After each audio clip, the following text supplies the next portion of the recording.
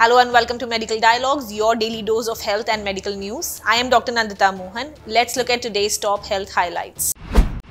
Andhra Pradesh High Court junks plea challenging minimum age criteria for NEET. The Andhra Pradesh High Court Division Bench recently dismissed a plea challenging the constitutional validity of the minimum age criteria for appearing in the National Eligibility-cum-Entrance Test. As per the Regulation 4 of the Medical Council of the Indian Regulations on Graduate Medical Education 1997, no candidate shall be allowed to be admitted to the medical curriculum proper of first MBBS course until he or she shall complete the age of 17 years on or before 31st December of the year of admission to the MBBS course.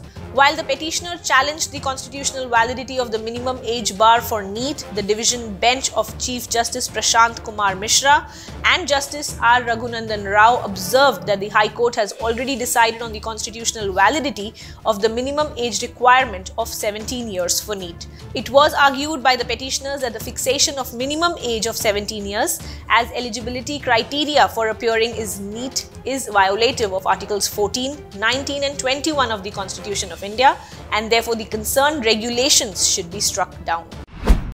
That's all for today. Stay safe. Never miss a medical update from Medical Dialogues.